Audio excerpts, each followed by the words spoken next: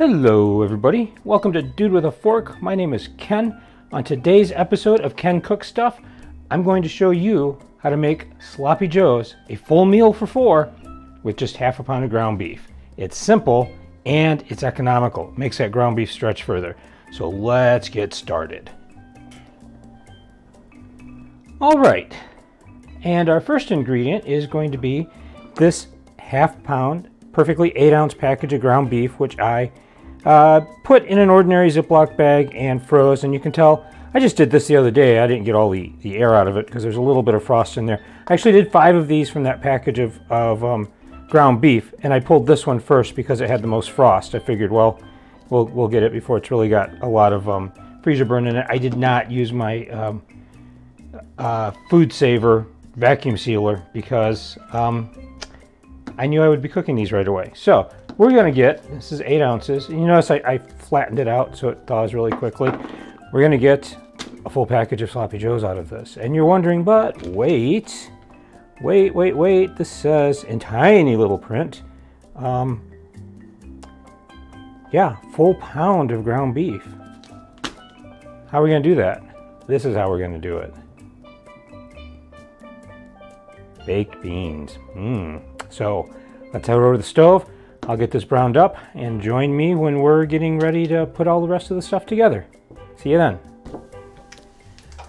All right, and we had a little camera issue, so I missed part of this, but I had added, I browned off the ground beef, and I drained some, but not all of the fat, because I think part of the reason those Sloppy Joes in the school lunchroom taste so good is that there's always a layer of fat floating on top, because fat is flavor.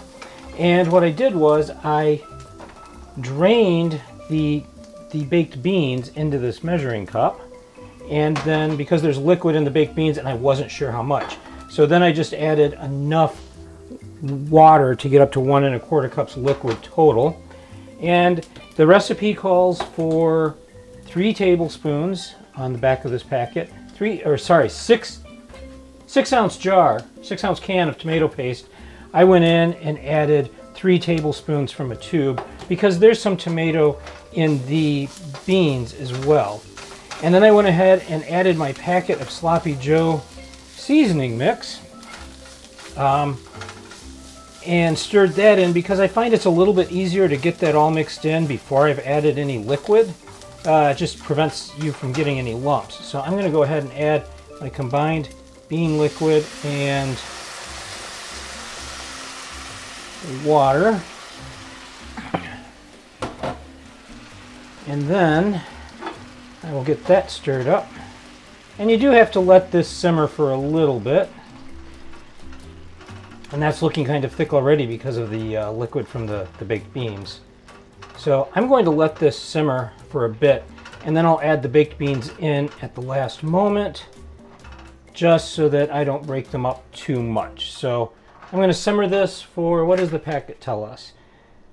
Simmer 10 minutes, stirring occasionally. Serve on hamburger buns. So I will be back in 10 minutes.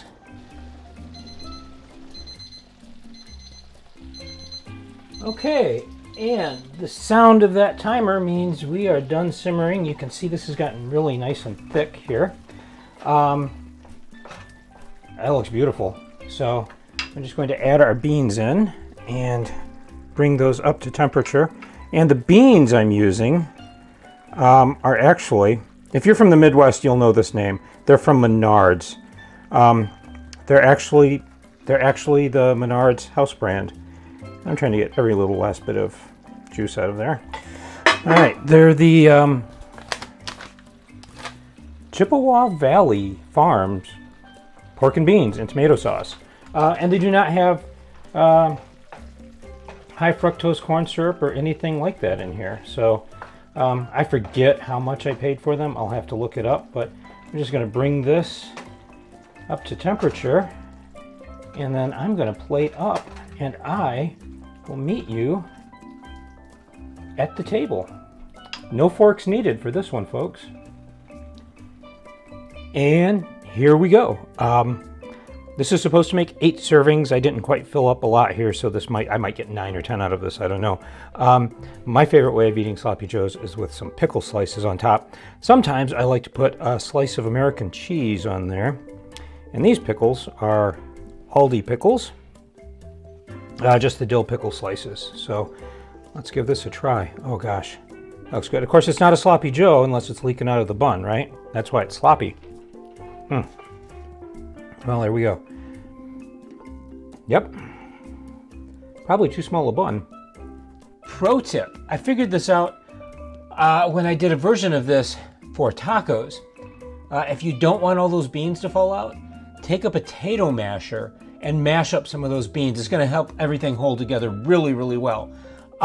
You'll see that in my next video where I make tacos for a family of 4 with just a ½ pound of ground beef and a can of chili beans. That's coming up next week.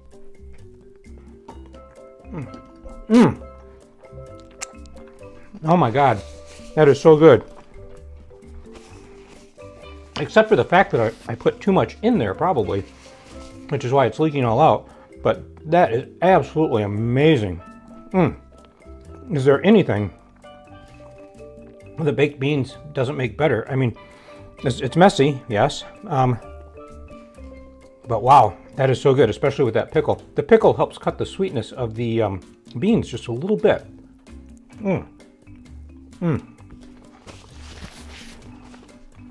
Wow, that is so good. I was going to have 1. I'm going to have 2. That's really, really good. So it is messy, so have lots of napkins available. What can I say? You got to try this. Great way to extend ½ pound of burger. And that's it, folks. Thanks for watching. If you try this, please leave a comment. Let me know what you think. This turned out better than I expected. It's really amazing. So I'm just I'm definitely going to add this to my regular rotation going forward. So again, thank you so much for watching me and supporting me here on YouTube. If you like this content and want to see more, please like, comment, and or subscribe. It's all free. I also have a website, which I will link down below, where you can get a printable version of this recipe. And again, appreciate your watching. Thanks so much.